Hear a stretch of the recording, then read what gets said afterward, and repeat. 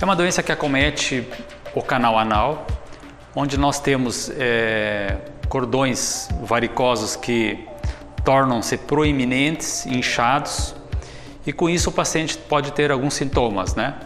Como sangramento nas fezes, muitas vezes sangue vivo, um sangue que fica impresso no papel higiênico.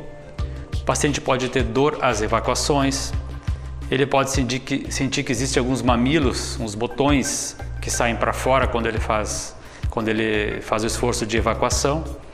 Há tratamento para hemorroidas e nem sempre é cirurgia. Hoje há tratamentos modernos, conservadores, que a gente consegue fazer a nível ambulatorial, sem precisar internar o paciente, sem precisar submeter o paciente a uma cirurgia.